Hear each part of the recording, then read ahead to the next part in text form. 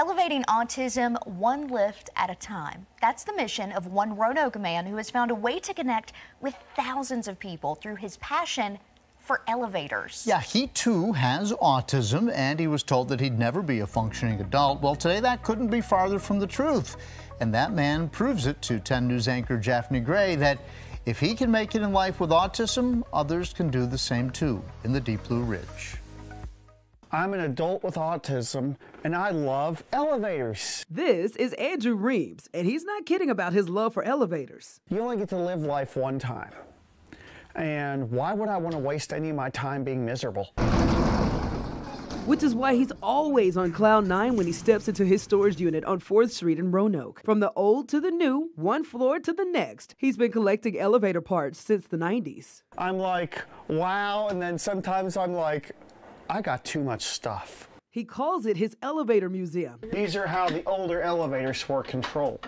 And he shares it with both the community and over 100,000 subscribers on his YouTube channel called Elevate Tours. Usually I get a wow, and then they go crazy pushing all the buttons. They light up like in a real elevator. And get this, most of his audience are also people, especially children, with autism. My mission statement of my YouTube channel is elevating autism one lift at a time. A lot of people with autism, it's sensory based, like an elevator stimulates multi-senses, touch, sight, sound, motion. Most people love the experience. See, it rings a real alarm. He's in heaven right now. But occasionally, they're like, that was boring.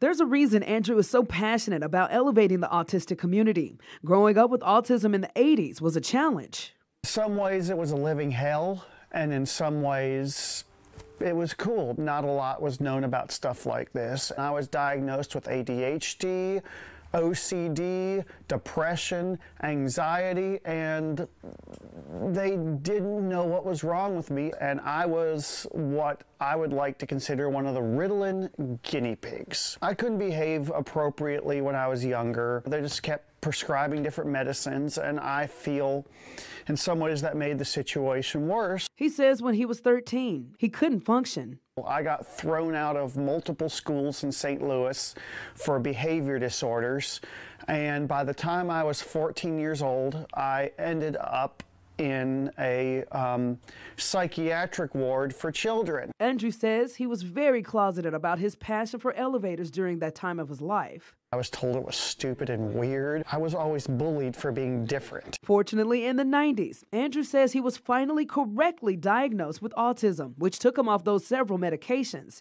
It was a move that lifted his spirit and that opened the door for a very productive life. To someone whose parents were told that their kid would never be able to be independent, I think I'm doing pretty darn good. Similar to his love for elevators, Andrew is also fixated on trains, like Diesel Ducey here. Obviously my screen name everywhere, and it's named after a little toy train I've had since I was a kid. He's been working as a locomotive engineer for Norfolk Southern for over a decade. Andrew is not only a major advocate for people with autism, but a major fighter against bullying. The reason you're being bullied is because these people are insecure with themselves, so they have to go after someone they feel is weaker to make themselves feel big. In reality, you're the bigger man.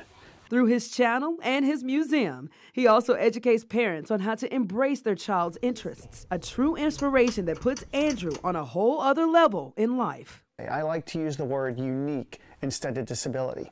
Embrace who you are, love yourself, don't ever put yourself down, don't let anyone put you down because you are beautiful just the way you are. For the Deep Blue Ridge, I'm Daphne Gray, 10 News, working for you.